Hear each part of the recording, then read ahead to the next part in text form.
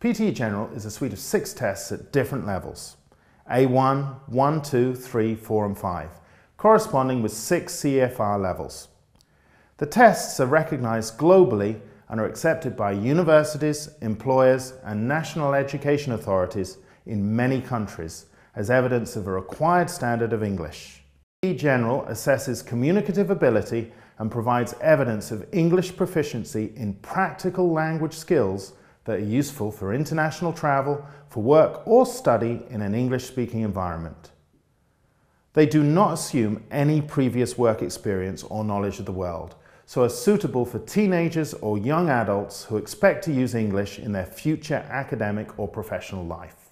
PTE General consists of a written and a spoken test. The written test is made up of 9 sections at all levels and assesses listening, reading and writing. Sections 1, 2 and 3 involve listening to a spoken text, but each section focuses on a different aspect of the skill. In Section 1, test takers listen once to 10 short recordings and answer a single question for each by choosing one of 3 options, graphical or textual, that matches what is heard. This section assesses ability to understand the main detail in short spoken utterances. In other words, the test takers are forced here to listen for gist.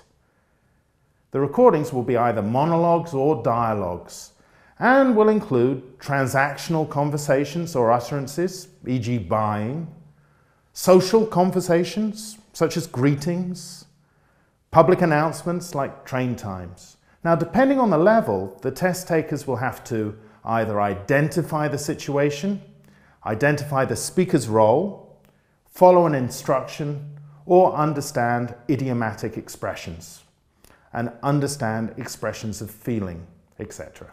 Most recordings, particularly at levels 3 to 5, are authentic, and they are sourced, for example, from radio broadcasts, recorded messages, or podcasts. Hence, PTE General is a measure of real, practical English. Tips. In this section, it is important to train your students to make full use of the preparation time. Test takers have 10 seconds to prepare for each question before the recording begins. They should use this time to highlight key words in the question and predict the topic and vocabulary they may hear. Remind your students to listen to the whole recording for each question. Point out to your students that 2 of the options are designed to be distractors. For this reason, they must listen to everything that is said on the recording in order to decide which option fits the prompt or question and which options are wrong. Section 2 is a special section because it combines the skills of listening and writing. It's a dictation. It aims to test ability to understand a short utterance by transcribing a spoken text. Now, the texts include instructions, news bulletins, announcements, this sort of thing. In other words, relatively formal language. Test takers listen to one person speaking and write exactly what is heard with correct spellings.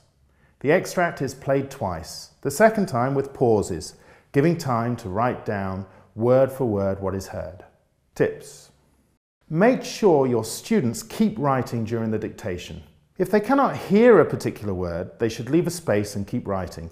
Then, when the dictation is finished, they can read it through and use their knowledge of topic, vocabulary and grammar to help them guess the missing word or words. Tips. Encourage good listening strategies before and during the dictation. During the first reading of the dictation, test takers only listen. They need to use this time to familiarize themselves with the topic and pick out some key words. Doing this will help them understand the overall extract. Section 3 involves yet another kind of listening, listening for detail. Test takers listen twice to 2 recordings, either a monologue or dialogue, and complete a text or notes for each using the information heard.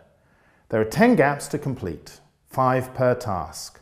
The speaker or speakers will give information which requires accurate listening and transcription. Now, those will mostly be recorded messages, public announcements, transactional conversations. The aim of this task is to assess ability to extract specific information from extended spoken texts. Tips. Show students how to predict the missing words.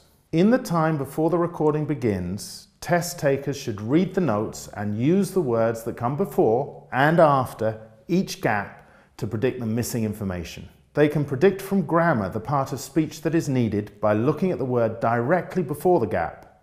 For example, if the word before the gap is an article, e.g. the, an, or an adjective, for example, good, interesting, then the missing word is likely to be a noun. Tips. Show students how to use the questions to keep up as they listen. Section 3 is challenging because test takers need to keep track of the questions as they listen to a monologue or dialogue. The questions are not read aloud on the recording as they are in Section 1. To help them do this, train your students to highlight some content words in the questions. These are often nouns that carry meaning. Test takers can expect to hear some of these words in the recording, and this will help them know which question they're up to.